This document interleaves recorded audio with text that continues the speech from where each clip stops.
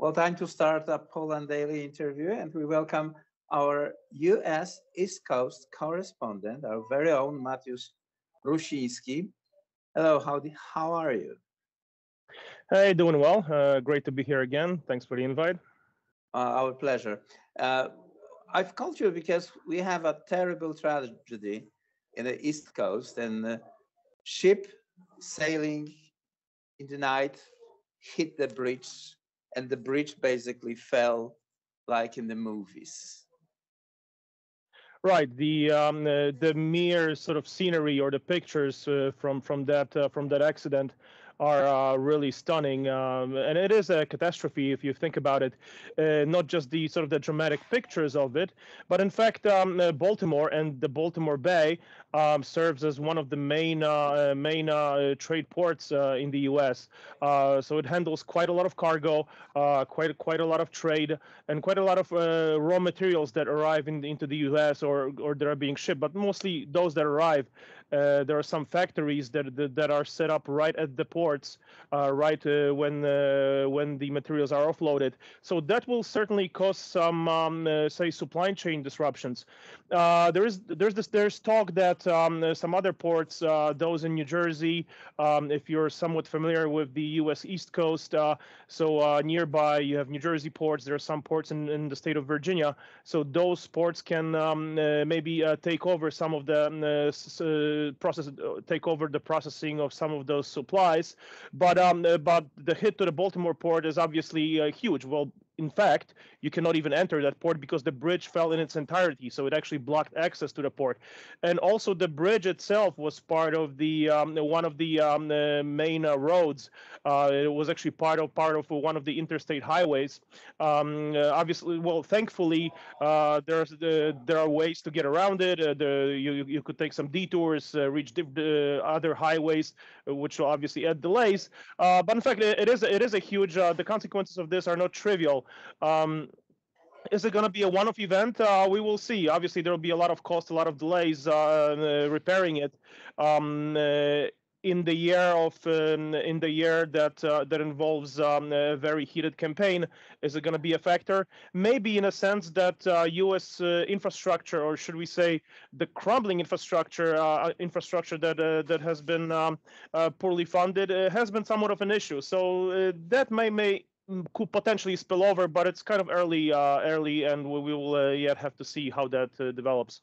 Well, but the tale of this bridge is not the tale of the crumbling US infrastructure. It's a tale about the security in ports. I've just read that the ship had two pilots on board, and upon the accident, the Maersk company, the Danish shipping company, that's Absoluta, uh, behemoth in this industry, lost 2% of value. Right. Again, it's trade, it's security. There are many factors in here, and security, as you mentioned, that's also an important one.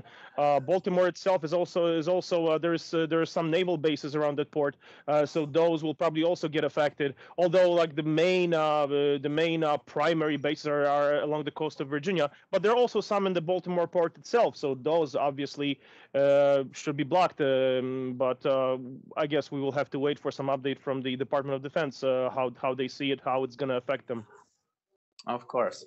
Um, Obviously, the United States entered the phase of the presidential election, fall 2024. And part of this election is a discussion regarding the further uh, support for Ukraine. And are there any updates on this issue? There are, in fact. Well, we should backtrack a little bit because there are so many different heated debates going on through Congress. Ukraine is just one of them, but not even the main one. We have to start off that we still have the ongoing border dispute about securing the southern border, and you have to remember that the current administration, in some ways, effectively made the debate about Ukraine kind of a hostage to the debate around the border, but there has been little done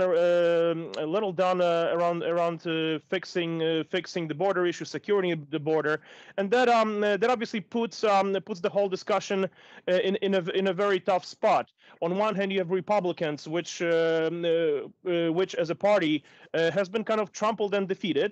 So Republicans are in no rush to make huge concessions, especially when you are talking about the package to finance Ukraine weapons, as it is currently being presented. It's sort of in its original, mostly in its original proposal, and it's not quite gonna fly because there have to be some concessions. There has to be some consensus, some kind of agreement with Republicans, some cuts to the proposed figures to make it pass. But one interesting feature just last Friday, the U.S. Congress, mainly through the actions of the House Speaker Mike Johnson, has enabled funding of the U.S. government for the remainder of the fiscal year. The fiscal year ends at the end of September, and it's quite vital. First of all, it sort of frees Congress to take up other issues, and one of those is Ukraine. So Ukraine is probably going to be tackled next, and it's interesting to see how that will turn up. As part of the debate surrounding the funding of the government, there has been some upheaval coming from this fringe, from the fringe of the Republican Party. It's a very very small group, just a few representatives, but conditions have been laid in the prior such that only one Republican representative sort of a vote or a motion from just one representative is enough to trigger a so-called motion to vacate, meaning a process that would start sort of removal of the speaker. And it's a very tricky subject because that is exactly how Republicans have removed their own speaker back in October. So that is why this situation puts the current speaker, Mike Johnson, in a very precarious spot.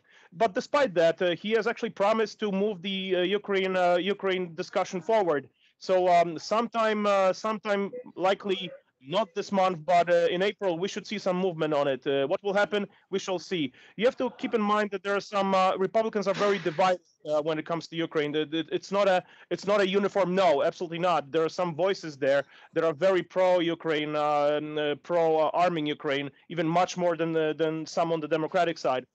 So we will have to see how that whole debate develops.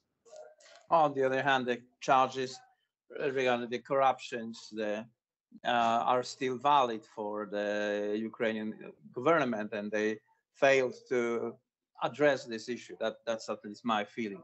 Right. There are plenty of issues. One is on there are several on the Ukraine side. Well, one, as you mentioned, is corruption. Another, accounting for how that aid is used. Another is another that shows up in the United States is that there is sort of more acceptance inside political circles here in the U.S. to send pure military assistance, but to limit any kind of financial assistance, because the United States has kind of like a very poor grasp on what happens to the money that is being sent there. So that's how, in one way, that package, the eventual package, might get trimmed from that figure of 60 billion, and in a sort of high likelihood, it's not going to be 60 billion. It might be a figure somewhat smaller. Oh, yeah, and financial clarity and honesty regarding the funds is not a strong point of the Ukrainian government at the moment. Certainly no, and that serves it's to their disadvantage, unfortunately. True. Any more comments regarding what has happened in Russia last week? And I mean this attack on the trading center near Moscow.